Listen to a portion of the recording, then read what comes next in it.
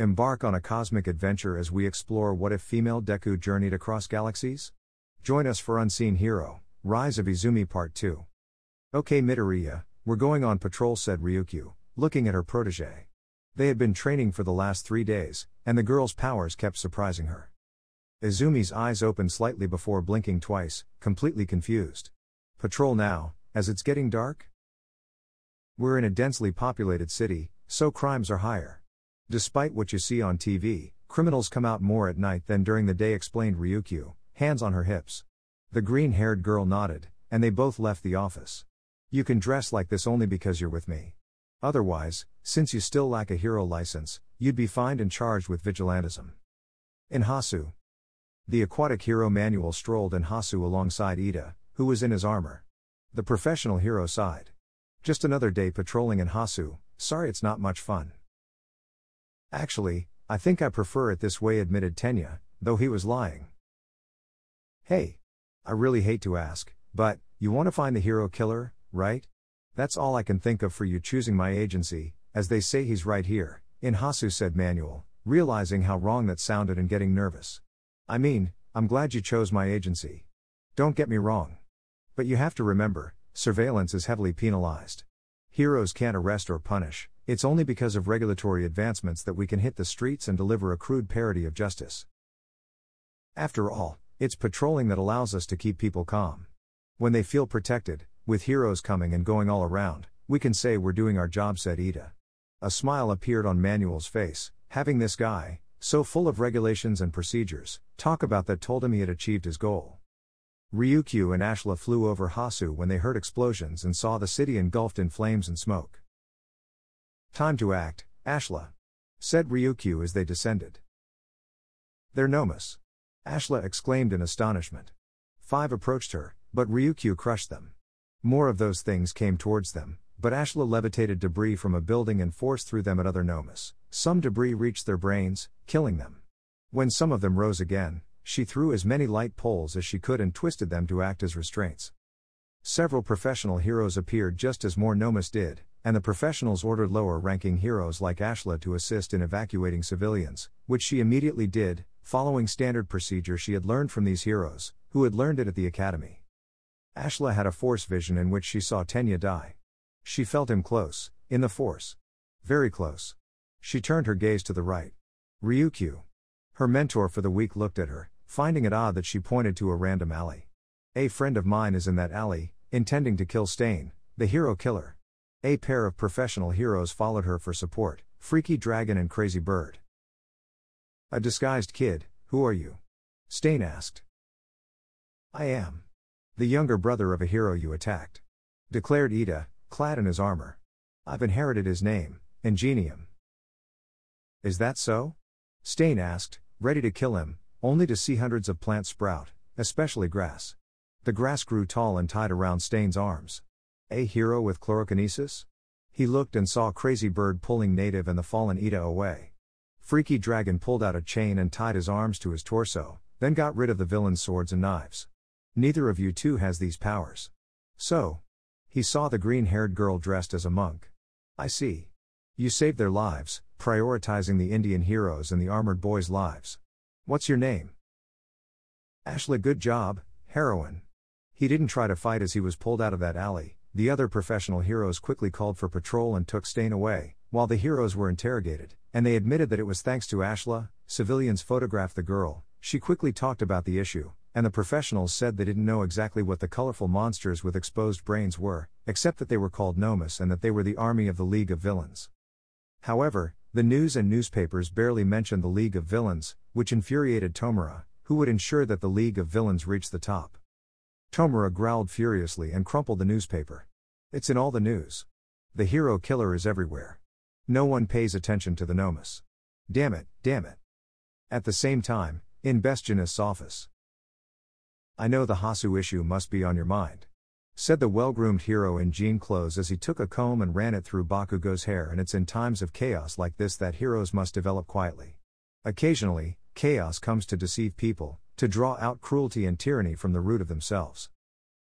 Sure thing, Bestjanist, said his other assistants as Bakugo's hair returned to normal. I picked the wrong agency, thought Bakugo, now feeling down. A few days later, UA. Kirishima and Sero burst into laughter, seeing their blonde, scarlet-eyed companion's hair. Seriously, Bakugo? Don't laugh, it's stuck, so washing it won't fix it. Growled Bakugo. So, did you have any battles against villains? Asked a smiling Mina. Well, I just stopped some stowaways on a ship, not much, said Tsuyu, shrugging. At least you did something. I only had to provide support, said Kyoka, somewhat saddened. I just appeared in a commercial, but Momo was truly down. Ochako seemed much braver. The girls remembered she went with a martial arts hero. Mina grabbed a towel and walked up to Bakugo. It doesn't look bad on you, but it doesn't feel natural on you. Bakugo started cursing as she rubbed his hair with the towel. When she stopped, Bakugo's hair had returned to its spiky form. A few minutes later, the Class 1A heroes gathered at Training Ground Gamma. I'm glad to see you all again, young ones. Today, we'll have a race. Use your quirks, show your growth. I'll be at the center of this field. And how's Gamma Field? Dense lanes make this construction site feel more like a maze. You'll make teams of 5, then 4 of you will position yourselves at each of the 4 entrances, which will open, and I'll give a signal. Let's see who's the first to reach me. A race to save me. Hanta threw his tape to tie to a lamppost. Mina released acid from her feet and started sliding. Tenya ran as fast as he could, thanks to his quirk. Ojiro jumped and clung to a high pipe with his tail. Izumi jumped and used the force with hands backward, propelling herself forward. And young Midoriya managed to come in first. Said All Might, smiling, handing the former Jedi a strip of cloth that read, "Thanks for rescuing me, all of you have shown great growth. You've learned to use your quirks more freely, and Midoriya has used her force abilities with greater creativity. Prepare yourselves for the end-of-term exams and for training camp." Training camp? The 4 asked, surprised by this. But All Might didn't say a single extra word. The end-of-term exam arrived. There was only 1 week left. I didn't study at all. Kaminari shouted, horrified. Don't worry about that, Kaminari, said Tokoyami. How can I not worry? With the sports festival and work experience, we haven't had many classes, explained Tokoyami. But that didn't calm Kaminari, who was so desperate that he started releasing electricity from his quirk while shedding tears of blood, not knowing what to do.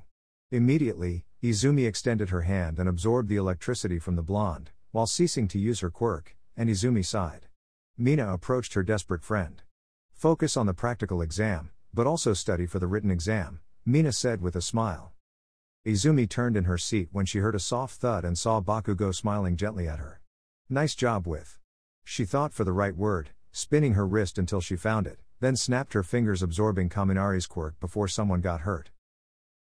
Thanks, Kachan, said the green-haired girl, blushing. On her desk, she had 2 books, taking in as much as she could from the lessons. Momo chuckled softly, and everyone turned to her, interested in her laughter. She had an aura worthy of some kind of divine being. I can help with the written part, offered her brilliant mind, worthy of Athena, before becoming downcast. But with the practical part, not so much. I can't grasp the application of quadratic functions, said blushing Kyoka. Can you help me with classic literature? Hanta pleaded. I need help with history, Ojiro asked, embarrassed. Of course, said Momo with a smile, tearing out one of the last pages of her notebook and handing them a scrap with her address written on it, inviting them to the review class. The students spent their weekend studying and used the following week to do the same until Friday arrived. The day of the practical test. It was a surprise to discover that they would have to face, or flee from /2, their teachers. And those who had it worse were Izumi and Momo, who would go against All Might. Both girls were overwhelmed with absolute terror. Escaping or attacking would be impossible if they were going against the symbol of peace, and both knew it. All Might attacked them immediately, hurling debris at both. Izumi stood in front of Momo and extended her hands forward, using the force telekinesis to stop the debris, sighing. She brought her hands back while sweating, her forehead already shining, feeling disgusted as she felt her sideburns bathed in sweat, then noticed the large amount of debris in front of her. This is like moving a separatist destroyer. My arms will hurt later. And then she moved forward, launching her leg and torso forward. All Might punched the sky, and the debris followed the air pressure. Momo created a sniper rifle and fired 3 shots. But All Might struck a building, causing it to divert in front of him, and the bullets released sticky nets that harmlessly stuck to the debris. Collateral damage, who cares? If you're thinking of it as an exam, then be prepared to suffer. Izumi focused the force, concentrated on feeling nature, and directed the living force in the ground to surge and bind All Might, climbing like thorny rose stems.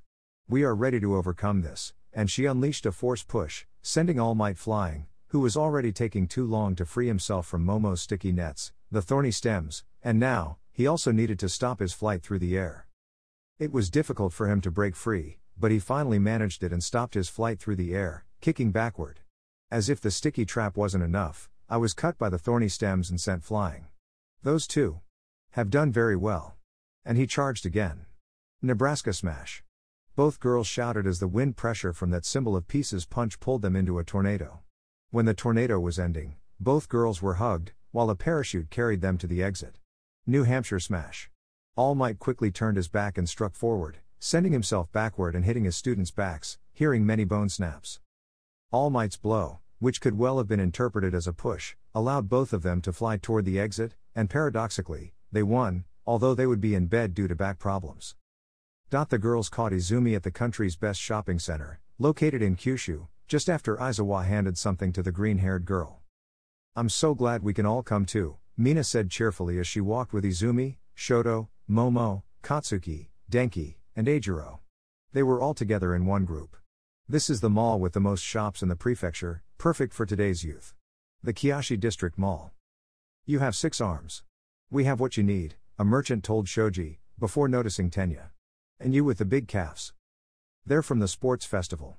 Some young people their age shouted. "Wow, people still remember us," Ochako said, somewhat intimidated by the cheers. "I need to buy insect repellent and shoes." "I need shoes too, can I come with you?" Denki asked Ochako, ignoring the jealous Shoto.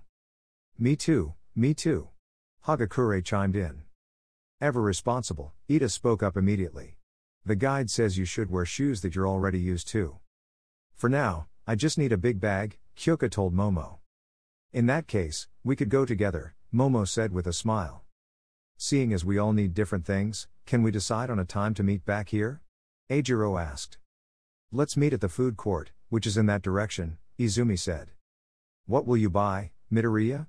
Momo asked, realizing her friend hadn't said anything. She shrugged. "In the temple, we were taught not to have material possessions. If I remember enough from Japan, even though I left so young, maybe we'll have some kind of hot springs on the trip, so I'll get a swimsuit. Maybe another pair of t-shirts and shorts. I only have skirts and long pants," she said, searching her pants and pulling out a credit card. "Sensei gave me this. He knows I don't have many things here and told me to spend as if there's no tomorrow." The Jedi Knight shivered and soon found herself being dragged by Momo and Hagakure to buy various outfits, something casual like a jacket, long-sleeve shirt, and pants, something more informal like a short-sleeve shirt and shorts, and then they bought various types of shirts, sleeveless, short-sleeved, long-sleeved, a formal dress, button-up shirts, and long sleeves, etc., even a swimsuit. Various styles of glasses, headbands, ribbons, necklaces, and bracelets. Once reunited and making sure they had everything for their trip, the UA students gathered at the food court, sitting at a table. Behind them was a man with a black hood. "Oh, if it isn't UA's. 1A, right?" He changed positions, revealing his face. Blue-gray hair, red eyes. "Shigaraki." Shoto began, only to end up pushing his head and body backward as Tomura reached his hand toward him and lowered it slowly. "I just want to talk," he assured them, but seeing at least Hagakure and Todoroki seemed ready to attack him, he changed his tone, his voice rather cold as he passed his hand over Izumi's shoulder and his index and middle fingers touched the ex-Jedi's collarbone. "Do anything strange and at least 30 of the people here will die before they can move. What do you want to talk about?" Shoji growled, eager to use his 6 arms just to crush the idiot sitting in front of him. "There's a store, a couple of streets, let's say, down, called Underground, where there are hero goods, but also villain goods. Villains like Stain," he explained. "But don't get confused because it's not necessarily fame that the League seeks. The invasion of UA, the Nomus in Hasu. All of that was overshadowed by that bastard's fame. Why doesn't anyone look at me? He destroyed things he didn't like, just like I do. What's the difference between us two?" No one answered. The pressure was immense. You said it at the USJ, Izumi said, and everyone breathed again as they looked at the green-haired girl. You want to destroy the society that All Might has created.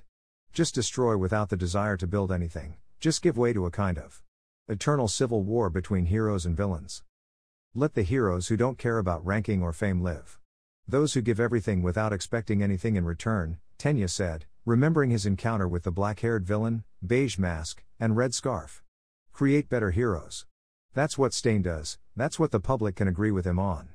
He seeks to create something better through his sacrifice, and you just seek to destroy. Shigaraki felt something. He felt like something was crushing his heart. He put his hands to his chest, only to start undoing his clothes and then his skin. He looked at the young heroes and noticed Izumi. How do you call yourself? Jade Girl?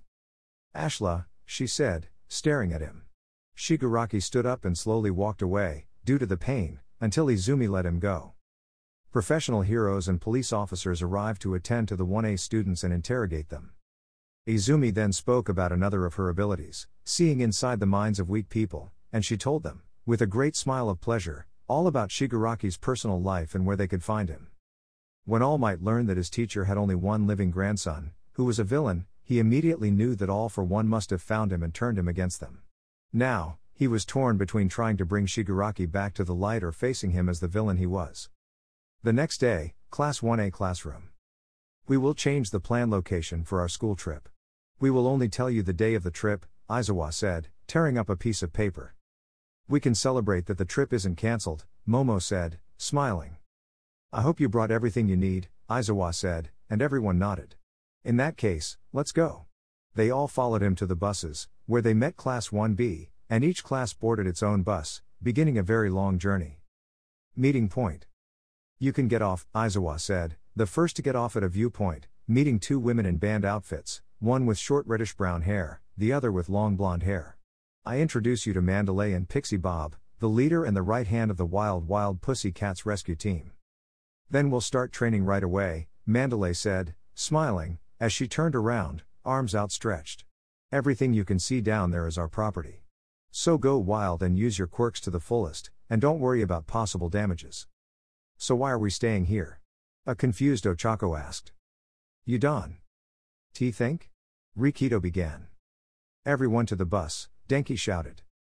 But Pixie Bob was already there. Kittens who don't make it by 6 o'clock won't be able to eat. Earth wave. She touched the ground and a wave of earth fell on everyone, sending them to the bottom of the pit, but leaving them unharmed. They started running, only to come across many earth monsters. Denki let himself be surrounded by several monsters and released his electricity, destroying them. Rikido and Eijiro destroyed one earth monster after another, punching one after another. Momo, always graceful in combat, used a steel bow staff. Tokoyami let Dark Shadow deal with the monsters. Ochako made them levitate, Suyu tangled them with her tongue, and then they threw them against other monsters, like meteorites. Bakugo used his explosions against the monsters. Mina threw large amounts of acid until she could make a dent in a monster. Izumi had a calm smile as she used a very specific force power, normally used to disarm droids, but she used it to turn the beasts into piles of sand. They arrived at 6 o'clock and were grateful to have their dinner ready. But they were warned that, starting the next day, they would have to cook everything themselves. The UA students woke up very early. Aizawa made sure they got up early, and none of them liked it very much, being awake when the sun was barely rising. I know you all want to keep sleeping, but this is why we're here, Eraserhead said. It's time to progress, to evolve your quirks. It's not time to slack off, you will be the next generation of heroes. Bakugo caught what his teacher threw to him. This is from the quirk training test, the red-eyed blonde said, examining the softball. You know what to do, Eraserhead said, holding his phone with the distance counting app activated. Die. All his classmates cheered at the distance Bakugo just threw the ball before their teacher showed them the reality in the app's numbers. This crap is broken, he roared furiously. It was impossible, he had been making so much progress, it couldn't be that simple. The growth you've had so far has been emotional and technical. It's time for physical growth, Aizawa said. As you can see, your quirks have advanced, at most, marginally. So, from today on, we will focus on improving your quirks. You will be pushed beyond your limits. So try not to disappoint me. Improve our quirks? Kendo asked confused, hearing her teacher Vlad King. Class 1A already had their chance to shine. Now it's our turn, I hope you understand that, Vlad King said as he began to walk, followed by his students. Our humblest apologies, Sensei, the men thought, wounded in their pride. We regret being useless students. Quirks are like a muscle. When you use it too much, you break the muscle fibers, which grow back stronger and thicker, Vlad King explained. So we'll use the same principle so that each and every one of you goes beyond the limits of your quirks. For Izumi's training, she had direct support from Pixie Bob, who created all kinds of golems, some with human form and solid stone, others with the form of earth and sand snakes, and others were bulls and tigers made of precious stones underground. She also trained in martial arts with Tiger, along with Eijiro, Masharao, and Rikido. Momo ate a lot of chocolates and created Matryoshka dolls. Tokoyami entered a dark cave to engage in a battle of wills with Dar Shadow, his quirk, to control it. But this went beyond ordinary training, beyond just suffering during training because they had to learn to use their quirks for simple things like cooking their own dinner. As she finished her curry, Izumi stopped eating for a moment and looked to her right, closing her eyes and concentrating until she felt a hand on top of hers. She looked at Momo and blushed. "Is everything okay, Izumi-chan?" Momo asked, looking worried at the ex-Jedi. "No. It's not," she declared, standing up. "I'm sensing 10 presences with very bad intentions." Everyone looked at her and stood up as Izumi told them as best she could about the positions of the enemies, only for the forest to explode in blue flames. Everyone ran to see what was happening, but soon, the problems found them. "Are you getting slow, Eraserhead?" someone asked to his right, who was soon sent flying. "Not exactly," Izumi said, smiling, before frowning as she looked at the person. "Black hair, patches in several parts of the body, quite normal against burns. Your strength. Your life force is tied to someone else." "Wow, you're quite interesting, kid," the person said, throwing a blue fireball at Izumi, who extended her arms forward, raising a wall with the force, preventing the flames from reaching her companions before pushing the invisible wall toward her opponent, burning him. But instead of screaming, the person just started laughing. "Can you save them all, Eraserhead?" A red/pink aura surrounded Pixie Bob's head, who was sent flying, encountering a muscular man with reddish-brown hair, who had a cement block in his arms and slammed it on the woman's head. It was supposed to be a safe place," Mineta said terrified, taking a few steps back, unable to believe that this was happening to them again. "So? Then why are the villains here?" "Don't worry, Mineta-kun," Izumi said, closing her eyes and extending her right hand before closing it, destroying her enemy's cement block. "We can handle her. Just as we can handle the others who are in the forest."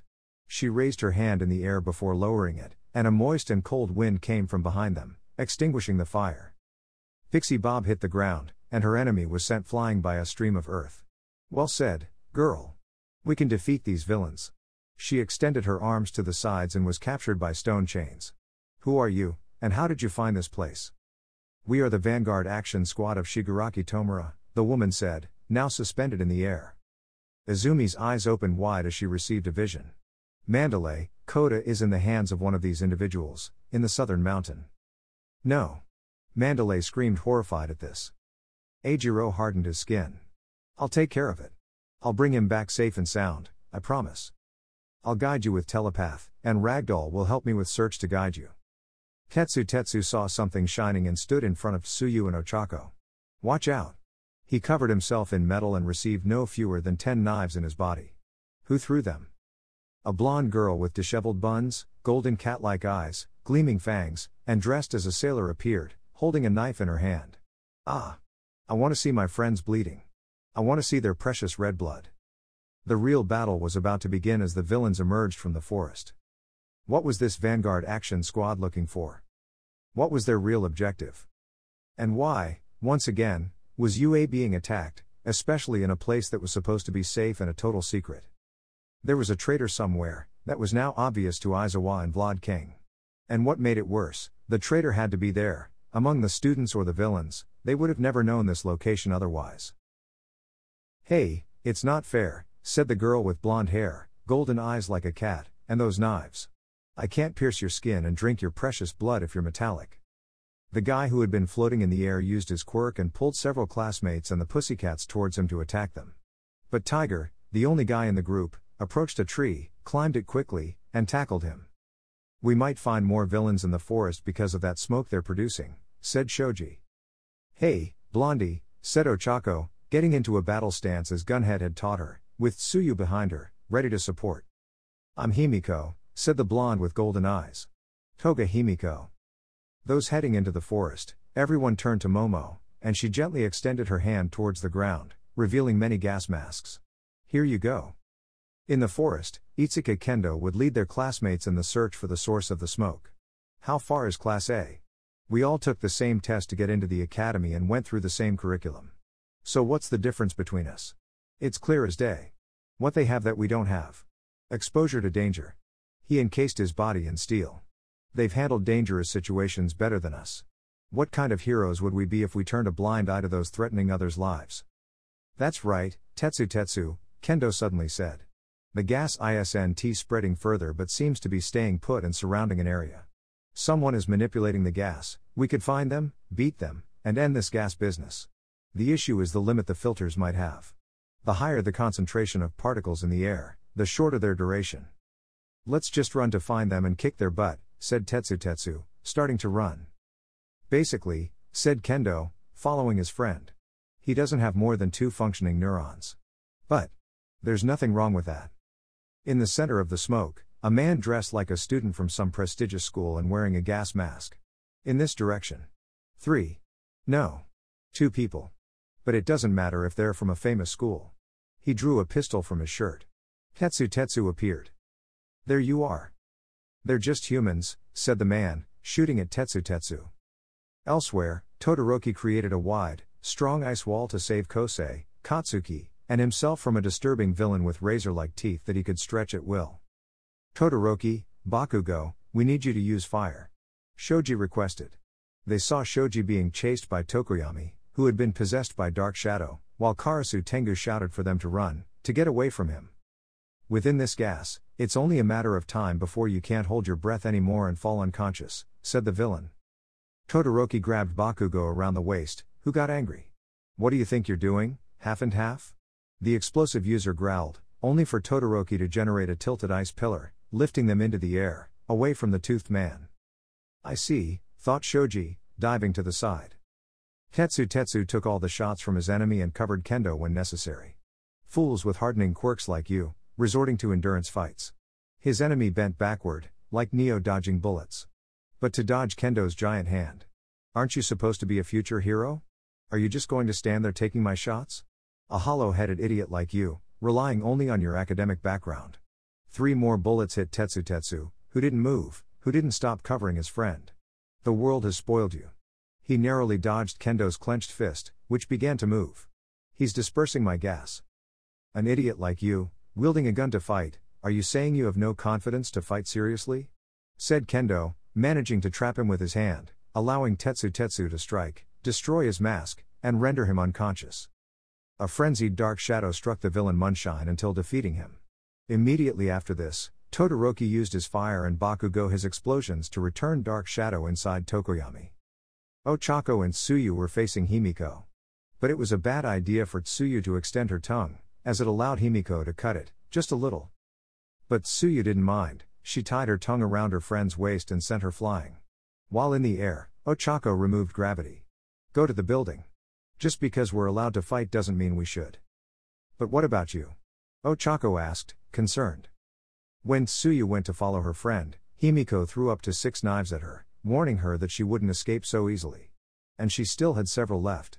Don't you mind if I call you Tsutsu? Himiko asked. Only my friends can give me a nickname, growled Tsuyu as she began to fight Himiko, trying to dodge the knives and land some kicks. In one of the kicks, she managed to disarm Himiko and, extending her tongue again, took her belt. Himiko let out a war cry, and they began a new hand-to-hand combat, which would have been magnificent if anyone were watching. From the bushes emerged a boy from Class B. Magnificent spinning punch. The black-haired boy with his right arm spinning, hitting Himiko in the abdomen and sending her flying. Are you okay, Tsuyu-san? Tsuyu sighed, now calmer. I am now, thanks for your help. I'm Kabura-sen. From Class 1B, obviously, Tsuyu nodded, and I think you already know my name. Come on, we need to go. When Sen and Tsuyu found Todoroki, Tokoyami, and Shoji, they realized Bakugo had disappeared. Looking at a tree, they saw a villain dressed as a dandy, holding a marble in his hand. "Thanks for everything, guys." Bakugo had disappeared, and perhaps 10 students were injured. In the hospital, Momo informed her teachers about how she had created a tracker and how one of the boys from Class 1B, Awase, had welded the same tracker to the back of the Nomu. The UA Master Heroes divided into 3 groups to assault the League of Villains. Some went after the Nomus, others to rescue Bakugo, and the last 3 heroes, Director Nezu, Eraserhead, and Vlad King, were holding a press conference to distract everyone.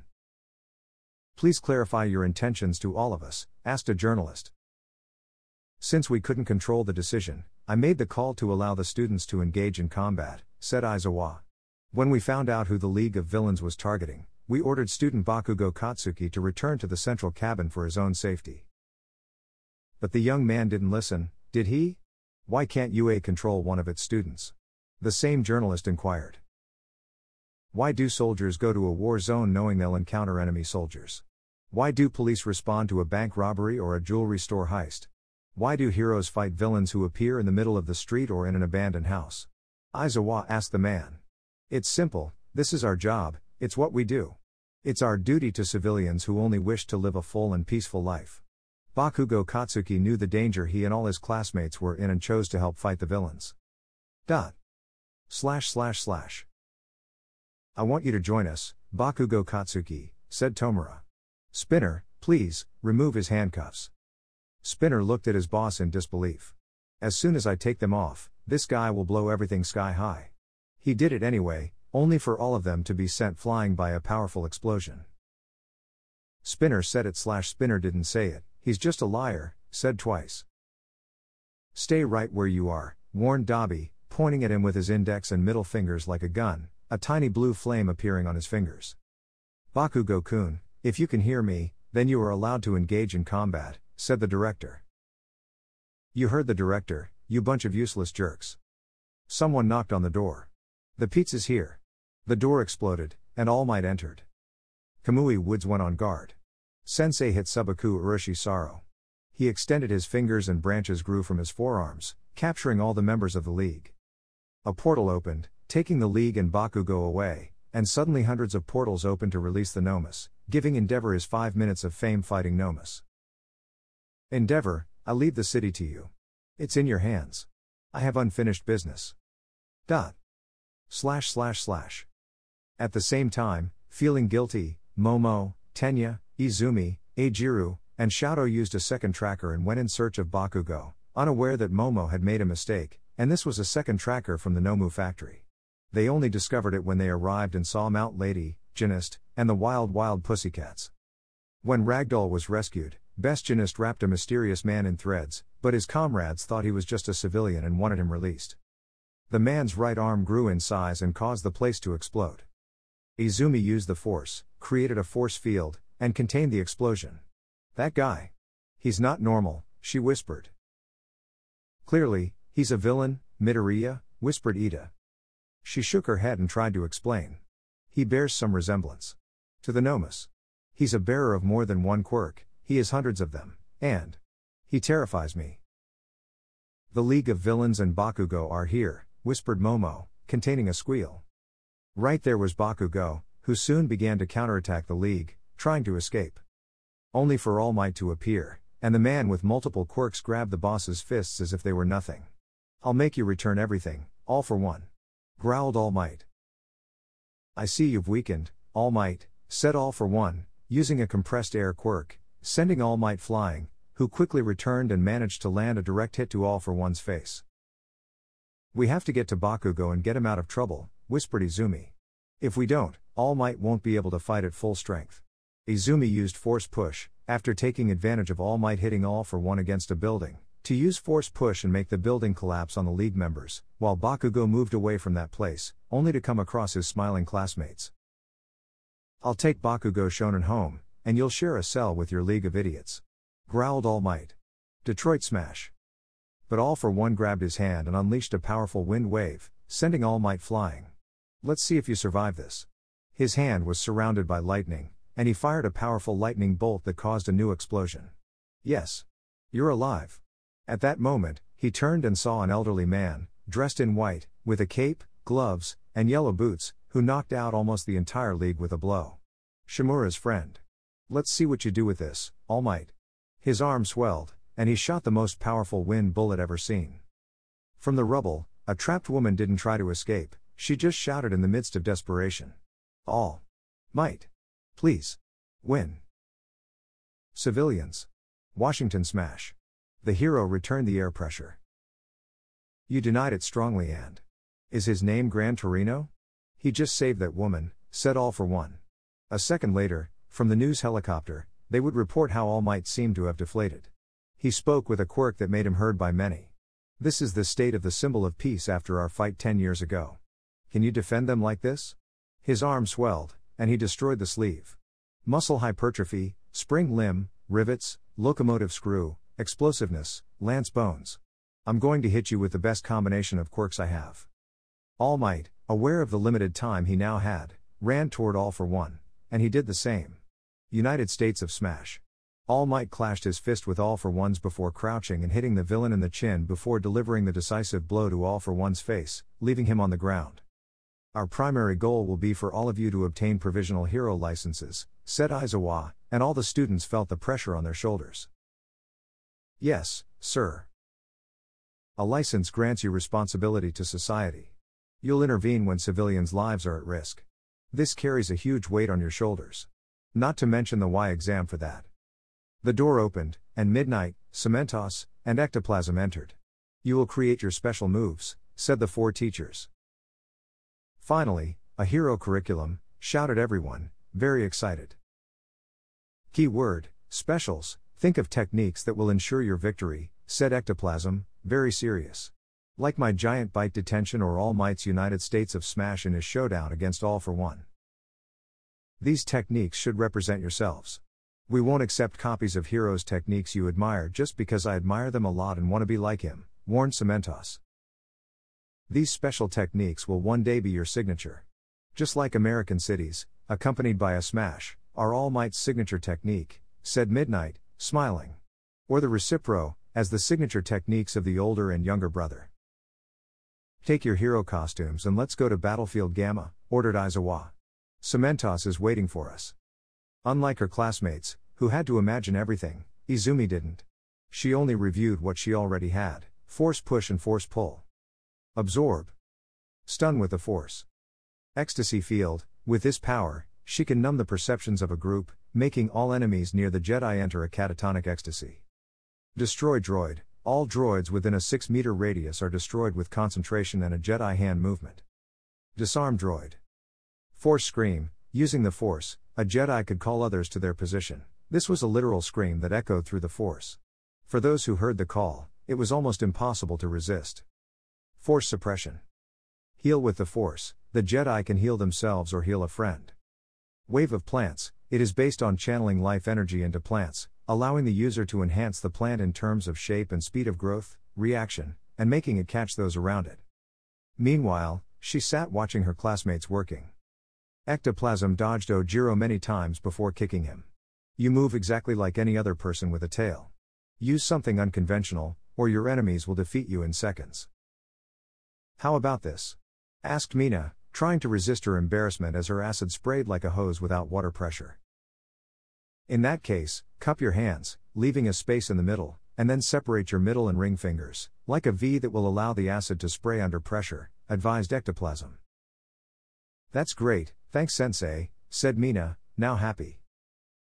I've thought of some kind of electric sword or something, Denki said, trying to concentrate golden lightning in his hand and shape it into a sword. It's harder than you'd think, he grumbled. Focus on maintaining the lightning, said Ectoplasm. Momo created multiple objects non-stop, without pausing to breathe. As she created, she dodged Ectoplasm's kicks and countered, thanks to previously created objects. They also tried to keep her skin armed at all times, to have weapons ready to be expelled and counterattack an enemy if necessary. Besides Izumi, Bakugo was the most advanced, releasing technique after technique, destroying one clone after another. A few days later, Ectoplasm and Tokoyami developed a special move, with dark shadow covering Tokoyami's body, and with that darkness armor, Ectoplasm and Aizawa focused on teaching martial arts to the bird-like boy and his stand. Class 1A students were ready to act in the exam. Ready to win and obtain their licenses.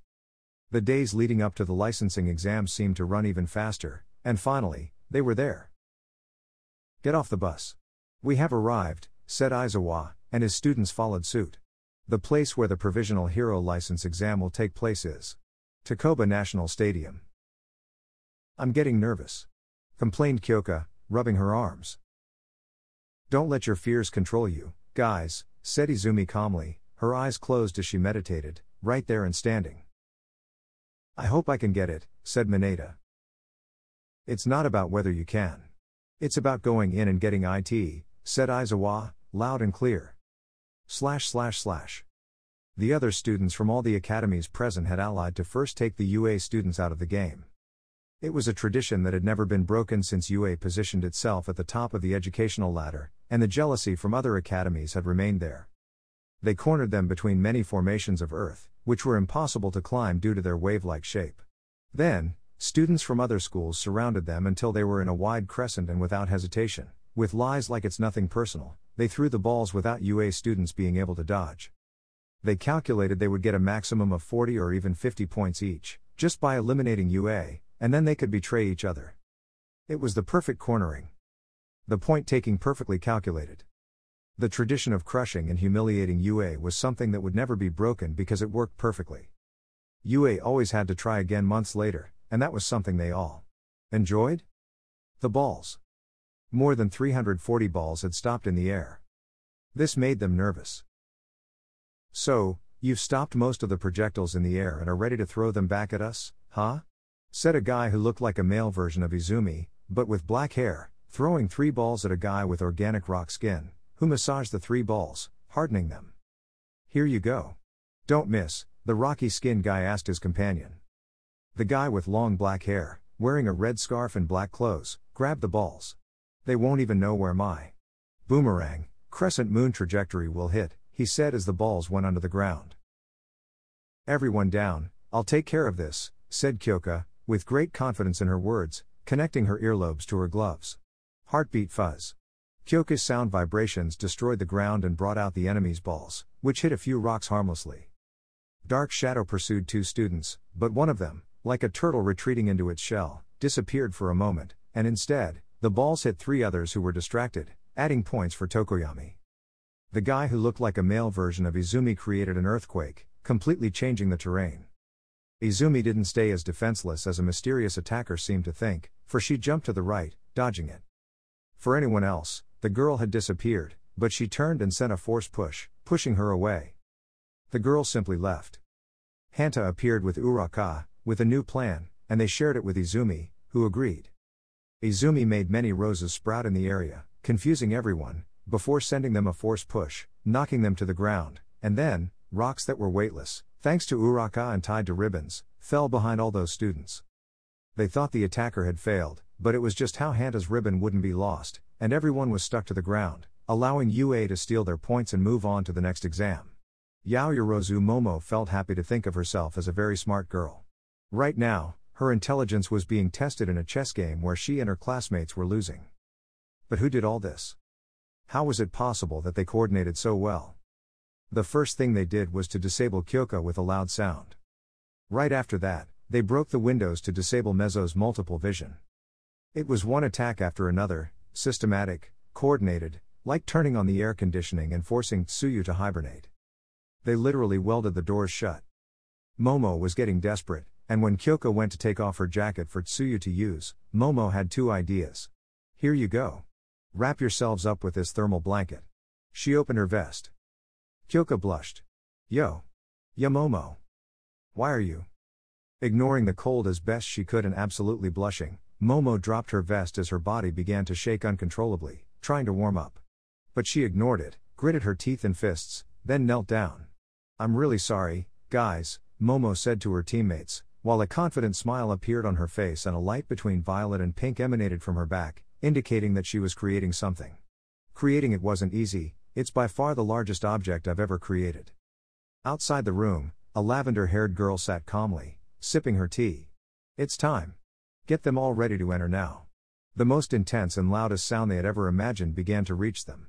The windows shattered, the metal crumpled, the concrete exploded, sonic attack of very high frequency, all her servants began to fall to the ground, her porcelain teacup shattered. Inside the room, Momo, Kyoka, and Shoji remained conscious as best they could, but the sound waves from the giant speaker caused their bones to resonate and shake uncontrollably. Curse you. Yaoyorozu Momo.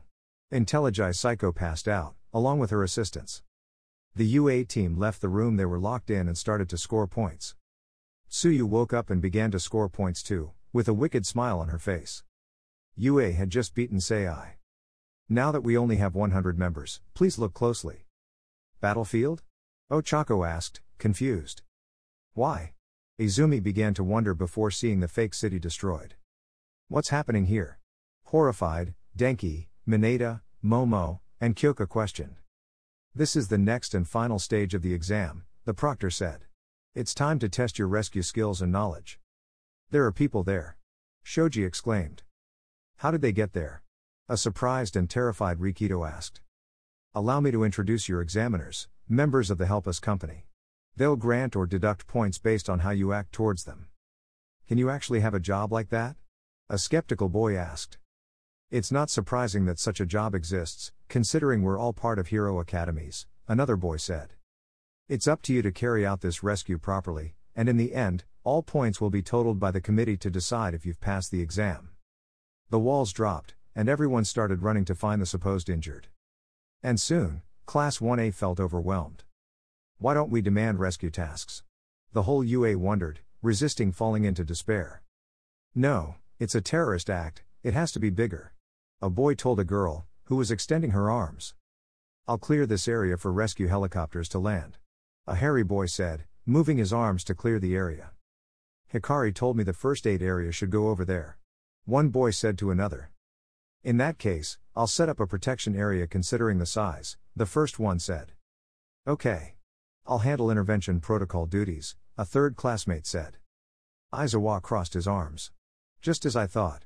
This is where things get tough. Much of Class 1A was receiving a scolding from a member of HUC. We've just been victims of a terrorist attack, we're injured and scared, heroes are hope and well-being personified. Listen, everyone was surprised by Izumi's abrupt change. I know how bad this looks, but you must not be afraid. The HUC member blushed when his face ended up between Jedi's breasts. He had to admit to the green-haired girl that this pseudo-maternal tone was a good way to handle the situation. Everything will be fine.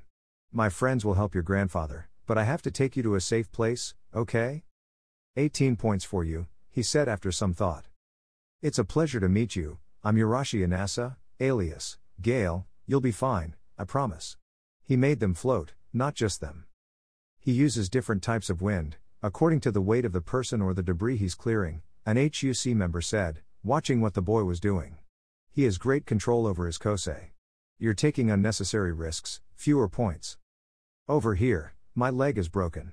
A man pretended.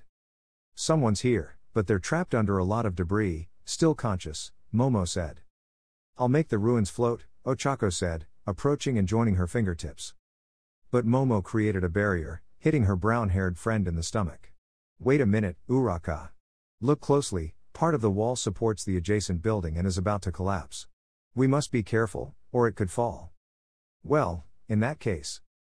I'll create beams to support the walls, and you have to make the debris inside the area where he is float, Momo said, opening her shirt and creating the first beam. Also, those on his legs. Leave it to us, Rikido and Sero said, with one reinforcing a beam with many rocks and the other using his tape to secure it. I'll remove most of the ruins and make a path for us, Uraka said, floating one rubble after another and passing them to her classmates. A little rough around the edges, but not bad. 25 points for each. Elsewhere. Our arms hurt a lot. We're injured. Help yourselves. Bakugo shouted. Hey, Baku bro, it's not. In reality. We're victims of minor and low priority injuries, the woman said. The guy realized in a single glance, more points.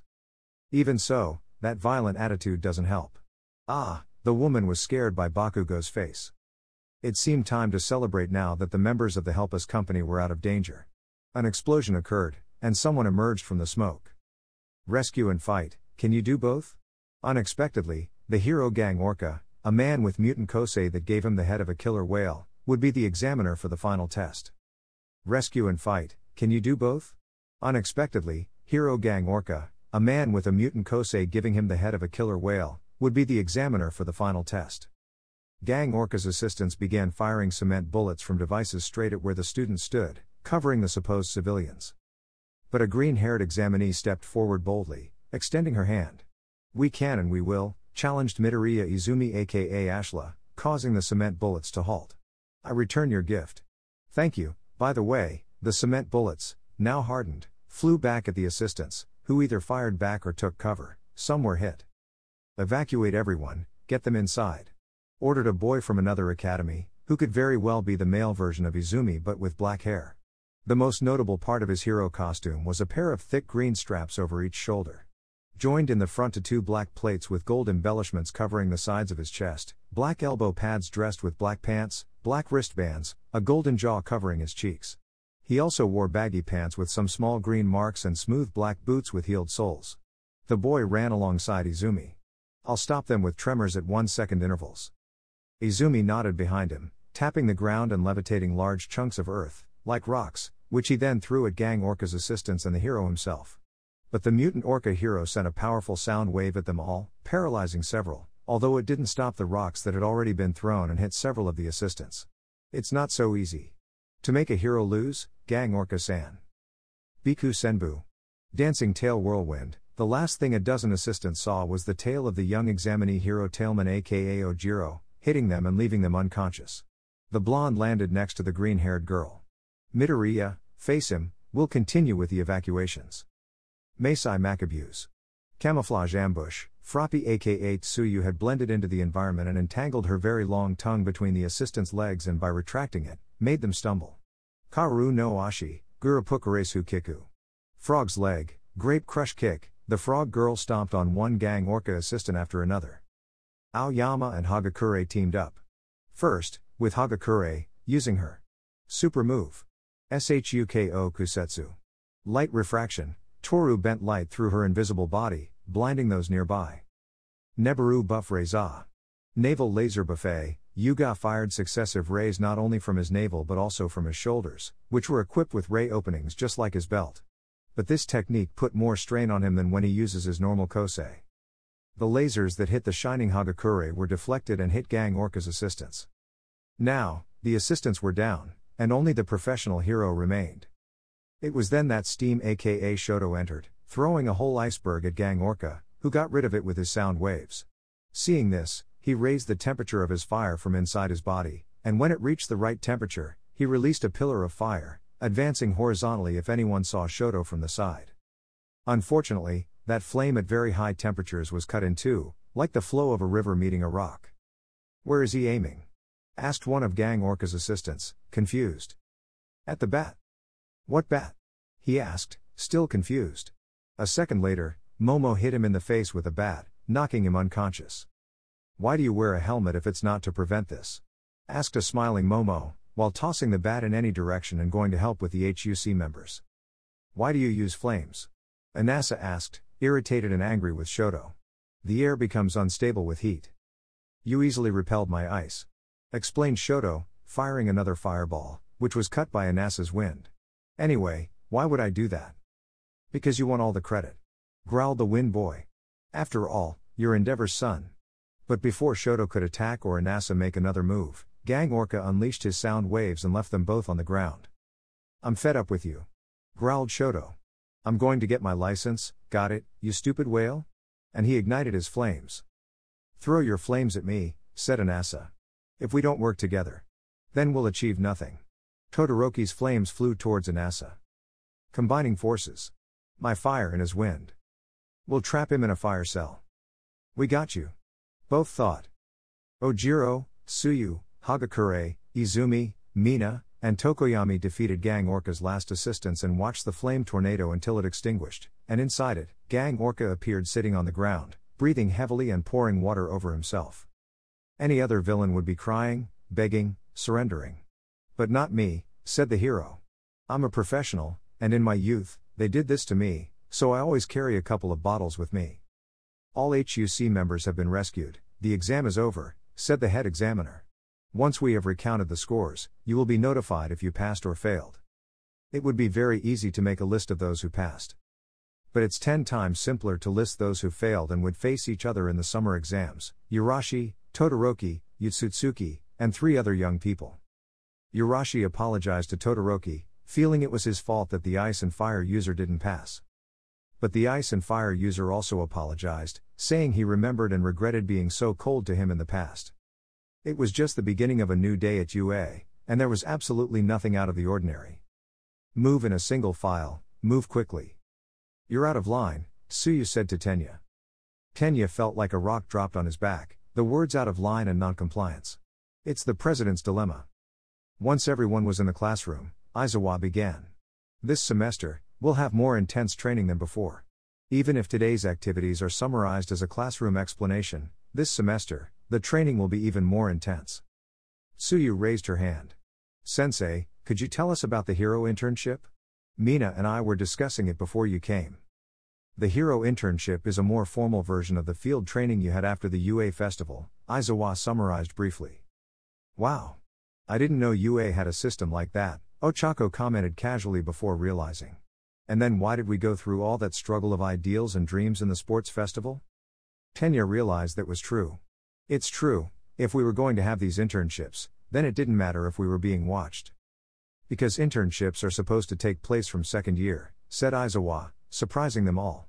You should only have field training with heroes, and that's it, that would be the end of that training, and then we would have other types of training. Like the camp with the wild pussycats? Mineta asked, raising his hand. They shouldn't have to worry, and the internship is for them to use the connections they made at the sports festival, and that's why there's a sports festival every year, Aizawa explained. However, you have obtained your provisional licenses and are authorized to participate in internships due to extenuating circumstances. You have been recognized as heroes at a level higher than educational. The Hero Commission has granted you your identifications, which come with all the rights and duties of a hero. You have been asked to choose if you will participate. Due to the increase in villains. Eraserhead ran his hand over his face as he heard a knock on the door. Anyway, I'll let the top 3 students of 3A explain everything. You may come in. The door opened, and 3 young people entered, led by a short, muscular blonde boy with a simple face, small blue eyes, followed by a girl with long, blue hair, and an hourglass figure, and the trio of students was completed by a boy with spiky blue hair, elf ears, and hunched posture. It was like Loliette and Sasuke's son. We will hear about the internship from those who have the most experience. These 3 third-year students are the top among all UA students, those who have even greater chances of being heroes on their graduation day. They have formed their own team and are known as the Big Three of UA. I had heard of them from some students, but this is the first time I've seen them in person, said Kyoka.